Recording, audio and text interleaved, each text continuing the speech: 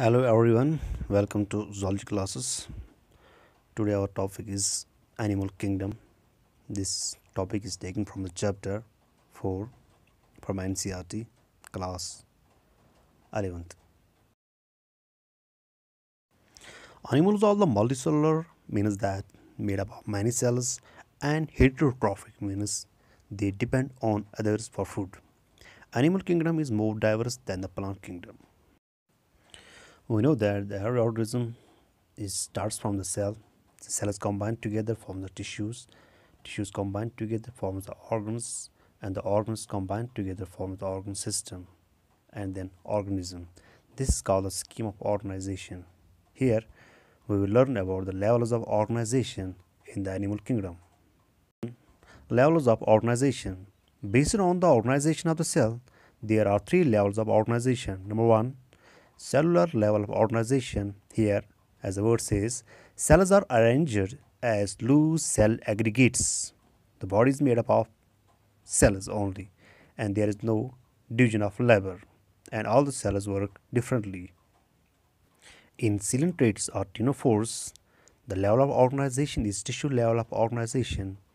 The cells are arranged into tissues, or here the cells are arranged into tissues. So, cells combine together and form the tissues here. And the third one is in higher animals, from platyhelminths to chordates, they show organ level of organization. In this level of organization, tissues are arranged into organs and the organs are associated to form organs. System. Each system performs a specific physiological functions. The organ system of different animals show complexity. For example, the digestive system of cnidarians and platyhelminths is incomplete. There is only a single opening in the alimentary canal, which opens outside. This is the opening for ingestion and egestion. There is a single opening. In other animals, there is complete digestive system having two openings, that is mouth and anus or colca. The circulatory system is two types, open and closed. The second character is body symmetry. It is the arrangement of similar body parts on two sides of the main axis of body. Based on symmetry, animals are two types, that is symmetrical and asymmetrical. Animals having their body parts arranged in such a manner that it is possible to cut the body into similar halves by one or more plane are called symmetrical animals.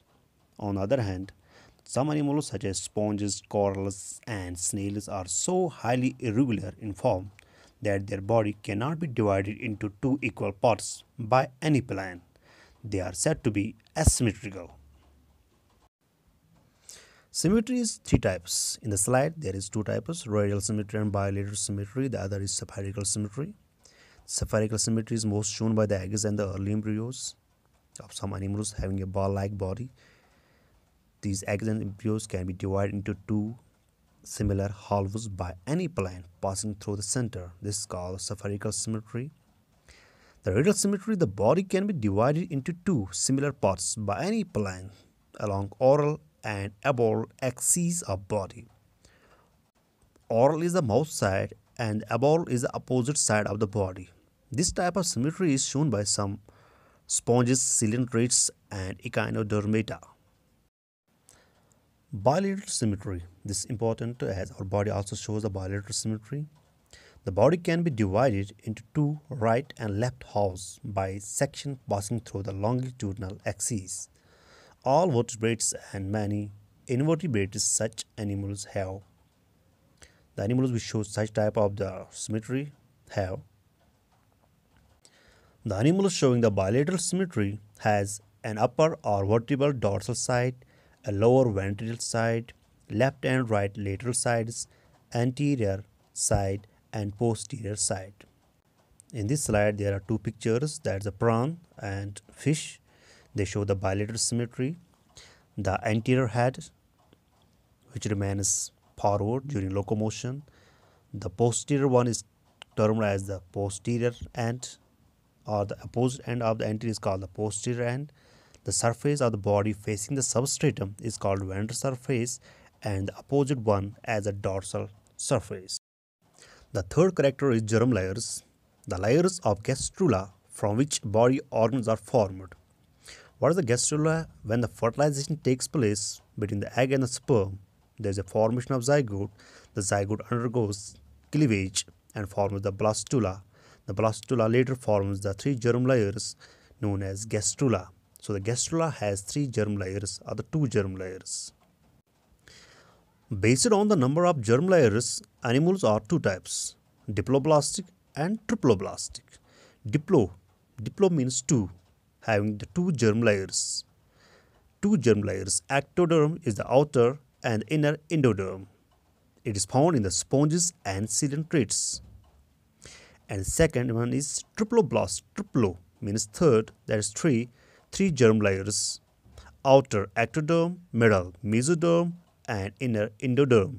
This type of germ layers are found in flatworms to mammals. The third character is coelom or the body cavity. It is a space between body wall and the gut. The body cavity or coelom is present only in the animals with two within two body plan. What is the two within two body plan? Having two openings, that is the mouth and the anus. It is surrounded by the body wall. Between the body wall and the gut, there is space that is called coelom. This cavity is filled with a fluid. This is known as body coelom. On the base of body cavity, animals are of three types: acoelomate, pseudocoelomate, and eucoelomate or true coelomate. If the coelom is present in animals, they are called coelomates. Example, Annelida. If coelom is absent in animals, they are called acoelomates. Example, flatworms. If coelom is present in animals, if false coelom is present in animals, it is called pseudocoelomate. Example, roundworms. Acoelomate means no coelom. The space between the body wall and digestive cavity is filled with matrix, that is a fluid called parenchyma. Such type of acoelomates are found in porifera, coelentrates, and flatworms. Second one is pseudocoelomates. It's a false. Here, blastocele becomes a coelom. It is not lined by peritoneal layer. That's very important. Example, roundworm. Eucoelomates are true coelomates. The coelom is in animals except the roundworms arise from the mesoderm. Coelom is lined by peritoneal layer and filled with coelomic fluid. Example, Annelids to mammals. Some animals like arthropoda and mollusca, the true coelom is greatly reduced and the blood floods the space between the viscera. Such a body cavity is called hemocoel, and such type of coelom is called hemocoelomates. Such type of animals are called hemocoelomates. These are the three examples of coelomates. Number one is the planaria. They are acoelomates. Their coelom is absent. Second one is the roundworm, like the ascaris. There is a false coelom is present. And third one is coelomates, eucoelomate. It is the earthworm Annelida having the true coelom. Functions of coelom: it accommodates visceral organs.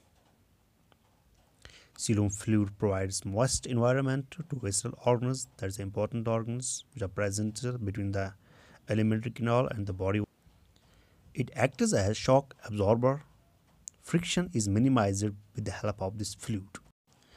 Metamerism is one of the most important characteristics of animal kingdom. It is defined as the linear repetition of body parts. Each segment is called a metamer or somite. In some animals, the body is formed of similar parts. Segments are metamers. This segmentation is called metamerism. It is found in the Annelida, arthropoda. In vertebrates, only internal metamerism is found. Some animals like tapeworm shows false metamerism or false segmentation. Notochord, it is a supporting rod formed on the dorsal side during embryonic development in some animals. Animals with notochord are called chordates. and those without notochord are called non-chordates like Porifera to Echinodermata. These are the non-chordates. Others are chordates.